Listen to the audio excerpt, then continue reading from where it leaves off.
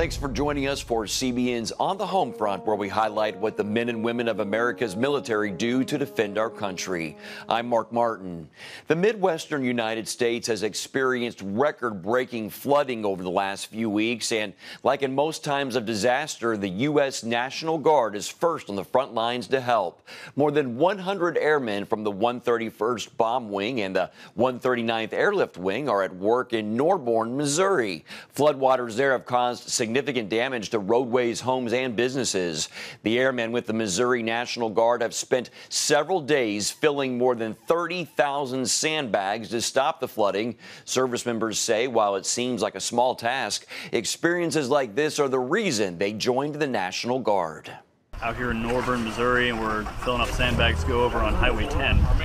So for me, being in the Guard, it's like being part of something bigger than yourself. It really makes me feel better that I'm out helping all these people that live out here. Like, it's really great. It really is. The Ohio National Guard is training for a different kind of scenario. Ohio's Combined Arms Battalion conducted several soldier readiness training exercises with the goal to get combat ready. The battalion is working hard to integrate its newest members and ensure its crews are ready to fight. We've been here at Fort Knox for about a month now, preparing for any future follow-on missions. Been able to go through all of our gunnery tables and been able to do a lot of our individual soldier readiness activities as well, such as individual weapons qualifications, crew serve weapons qualifications, and some maneuver training that we're getting ready to get into today as well. Overall, the platoons are meshing with very short notice, very short windows for gunnery, very short windows for collective training. But all in all, I could not be more pleased with the performance of my soldiers and their ability to perform and execute the mission tonight. Extensive resources at Fort Knox during the training help enhance the soldiers' ability to perform and execute missions. The terrain and weapons systems build soldiers' skills during the month-long training exercise.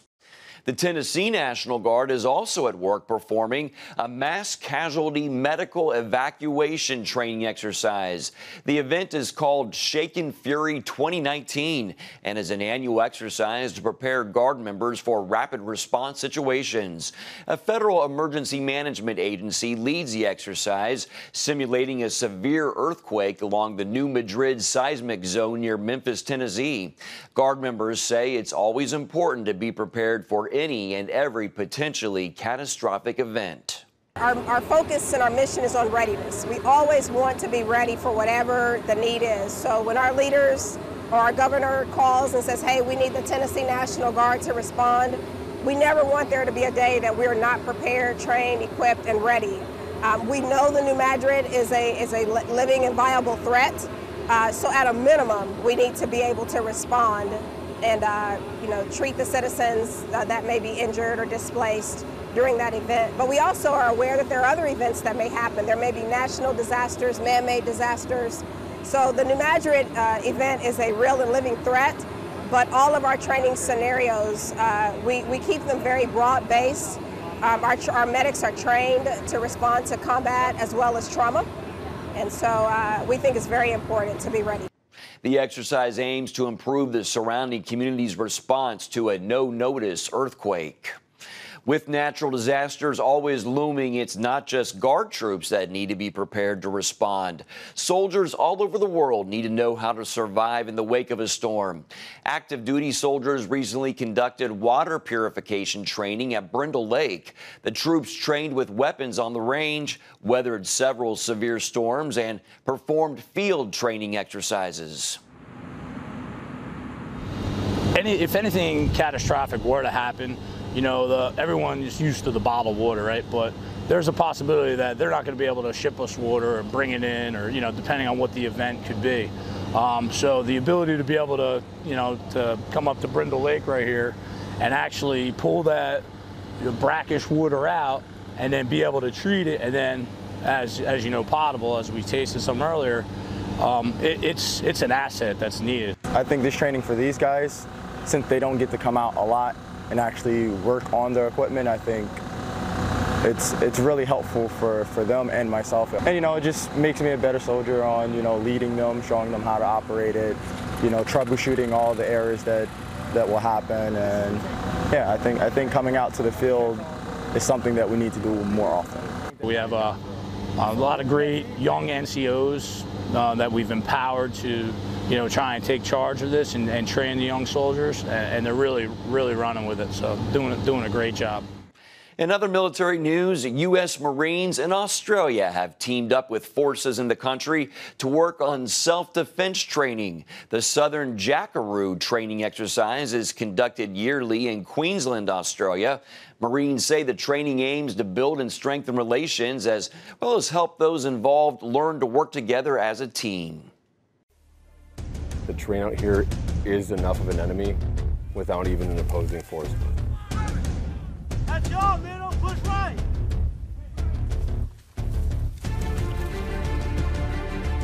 We spent a lot of time in the early stages of this exercise working through basic tactics, techniques, and procedures with the Australians and with the Japanese forces.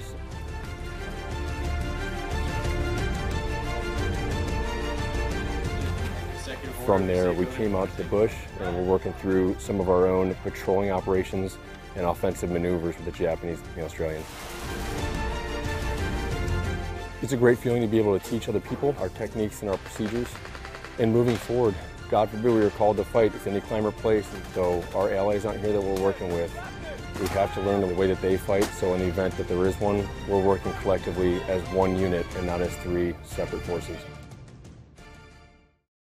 And across the Pacific Ocean in Japan, Special Forces groups are learning how to navigate their way through the Jungle Warfare Training Center. Take a look. The reason that we do LANAV is because in the course of a mission, you'll have to know where you are, where you want to be, and how to get there. And if you can't do those, if you can't know those three things and you can't navigate to where you have to go, then you can't complete your mission. Most of us, I think it's the first time that we've come and done land navigation in the jungle. So we have limited visibility conditions, meaning you can only see maybe a maximum of 20 or 30 meters in front of you at any time. And the terrain is very difficult. It's mountainous, and there's also streams, so we have to carry our rucksacks and our kits and our weapons. So carrying up and down mountains and through streams gives us the feeling that we're going to have when we have to conduct operations in real life. Yeah, we'll hit that. So far it's going well. It's tough and realistic training that'll prepare them to, in the event that we have to respond to a crisis and work in a field operations. After the break, the Air Force gets thousands of applications for pilot school every year, but not every aspiring pilot-to-be makes the cut. Experienced flyers share their secrets behind living out their dreams. Welcome back to On the Home Front. Instructor pilots from the largest flying group in the Air Force are sharing secrets to pilot training success. They say there are a few key tips to following your dream and taking to the sky.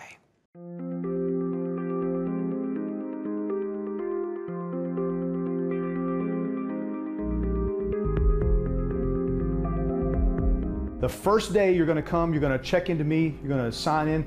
Some expectations I want to have from you as far as be an officer.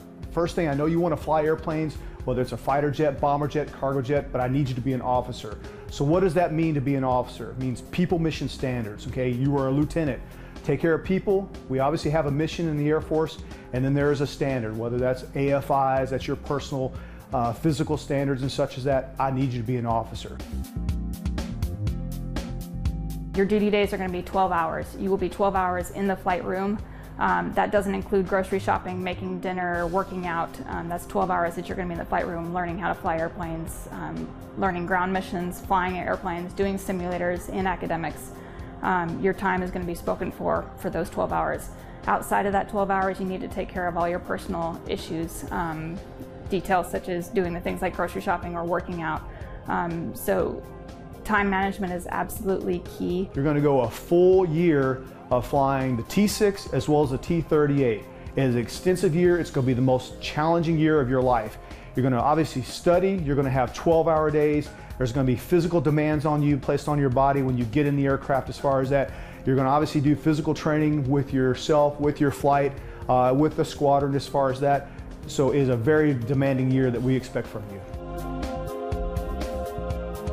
I think every student is going to have that moment where they feel overwhelmed. They feel that they maybe made a mistake, that maybe they aren't cut out for pilot training.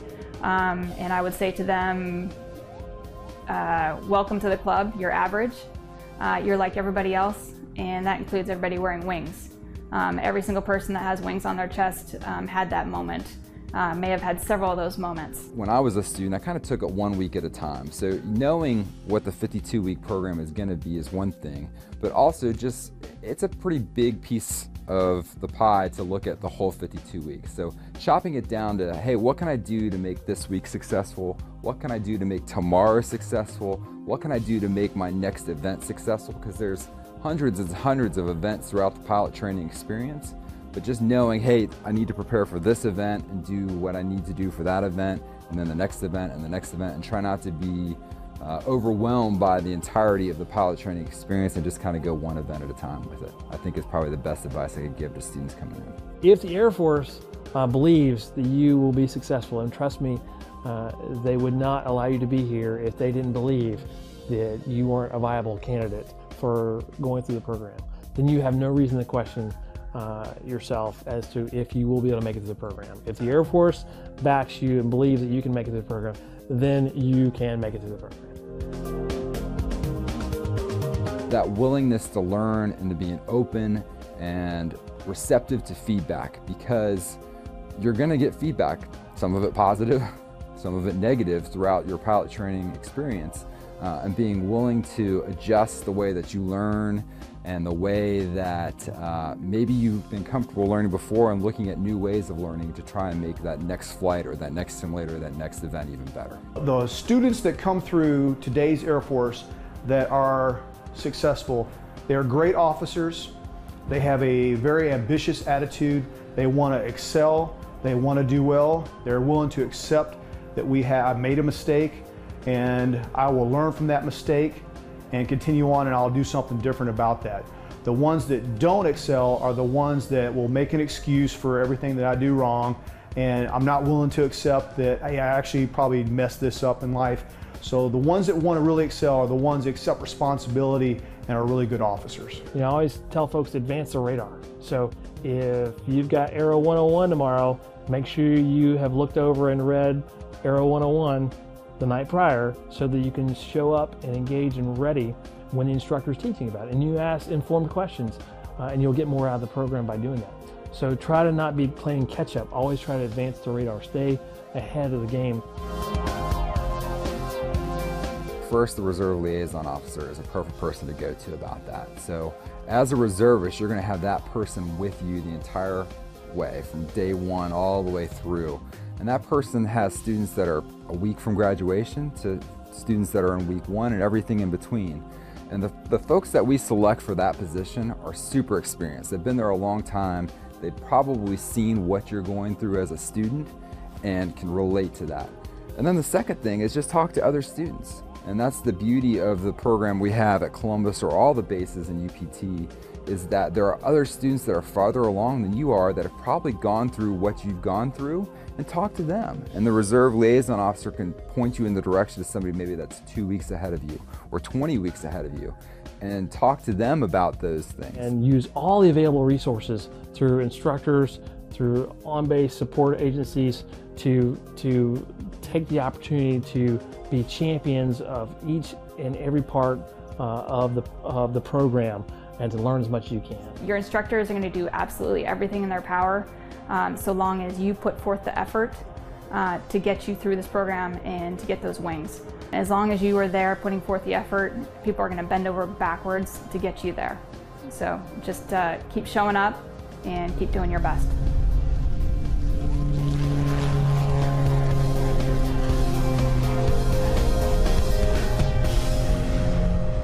Coming up, hear one man's story and how he turned around a terrible situation and used it for good to motivate others.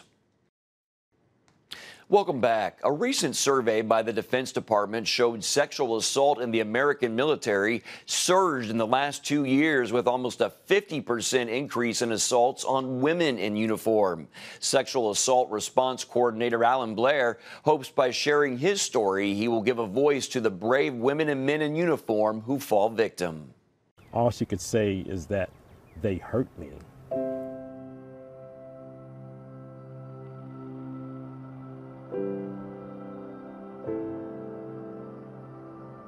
And growing up in my small town, there wasn't a whole lot for us to do. So one evening, it was me and 4 of my male friends. I'm just calling my boys. We were driving in one car. We had 4 female friends that were going to this club in another car.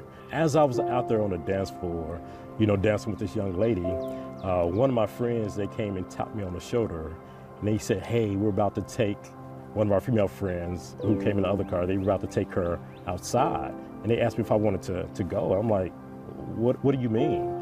And I took a look at my female friend, and it was obvious that she was drunk.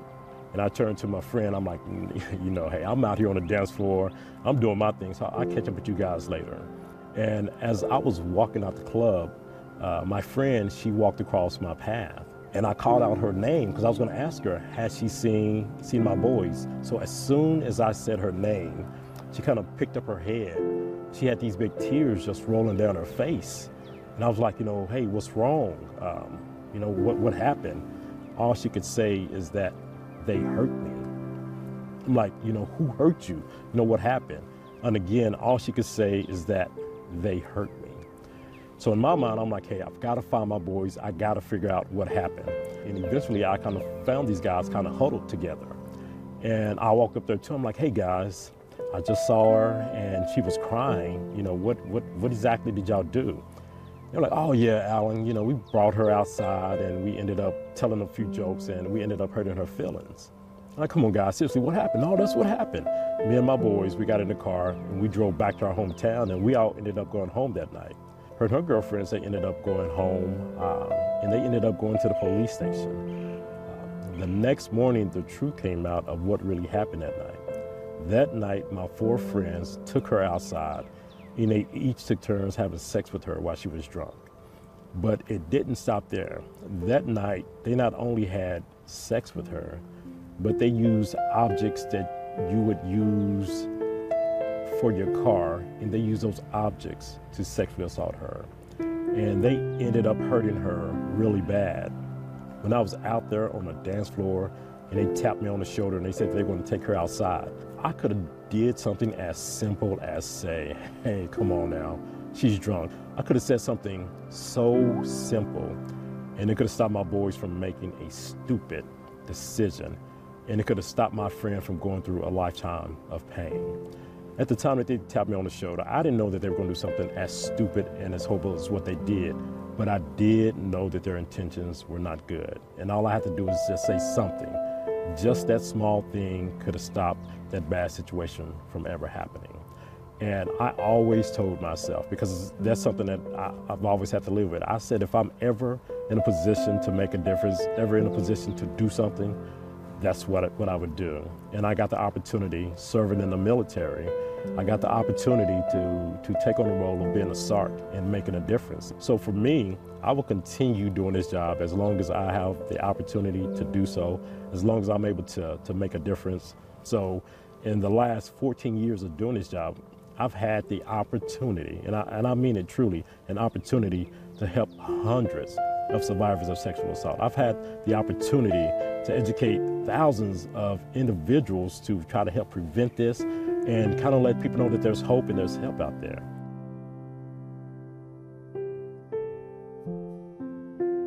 I'm sorry, but you've inspired me to do better and to do my part and to help others. So. Hey! But yeah, so that's why I do what I do. Don't go anywhere. We'll be back right after the break.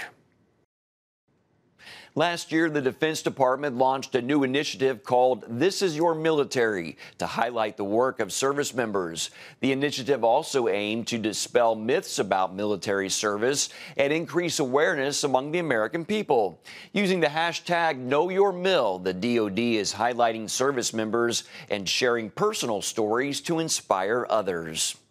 Becoming a Marine Corps Scout Sniper is far from easy. Sergeant and Sniper Instructor Brandon Chu says only the best candidates graduate. He shares how those who earn the title of Marine Scout Sniper will have to prove that they have what it takes.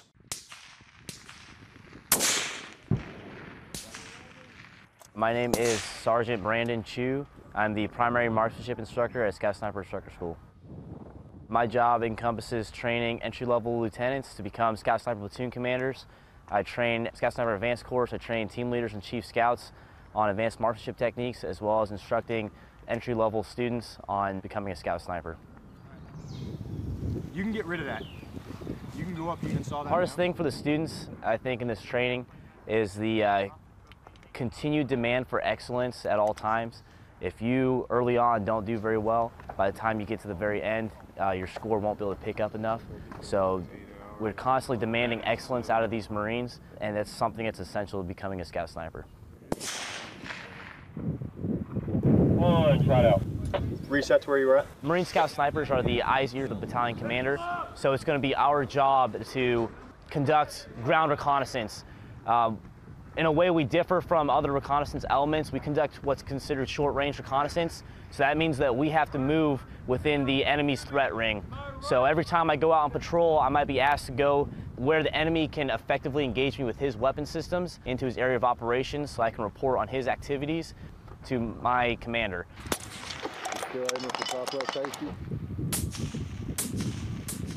think the most rewarding moment as an instructor is when a student tells me that I've taught him something. It doesn't matter what it is, like how big or small. I know that I'm doing my job. If he's learning, if he grasps a new concept, if he takes it back to the fleet, even if he's not successful at Scout Sniper School, he still can take that skill set back to his unit and he can pass that skill set on. And for me, I just want to help increase the lethality across the force. So anytime that a student learns something that helps him kill the enemy or maintain his survivability on the battlefield, that's what's rewarding to me. And it feels good when a student tells me, hey, thank you, Sergeant, for teaching me that. It really helped me out. That's all for today, but you can find more of our exclusive news coverage at cbnnews.com. Hope you'll join us next time. Have a great day.